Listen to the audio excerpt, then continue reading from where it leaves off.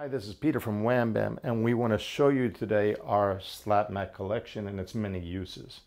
So we originally created the slap mat so that we could put it under resin printers and you have a place to contain your mess.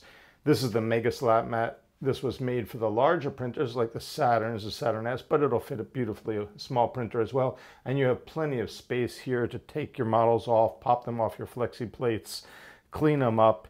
Any resin that's on here will clean up with a paper towel real easily. If you have a major spill, it's thick enough and rigid enough to carry it outside and let it cure and just pop that off. Here's our original slap mat. It was made for the smaller printers like the Mars and the Mini 4Ks.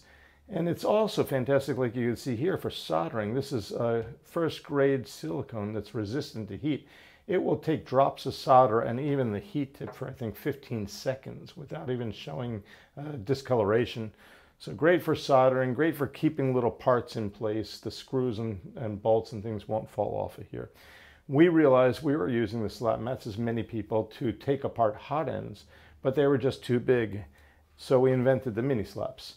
So as you can see over here, when you're taking off your hot end and servicing your machine, you don't want that molten plastic nor the hot end nozzle to drop onto your build plate. So you put a mini slap underneath. It's going to catch everything while you're working with it. And on top of it, it's going to keep your screws and nuts in place, keep it from marring your surface.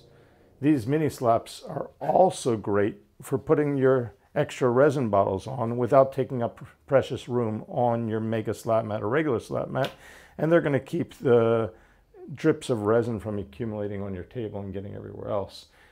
And finally, they are amazing as simple drink coasters. So cheers.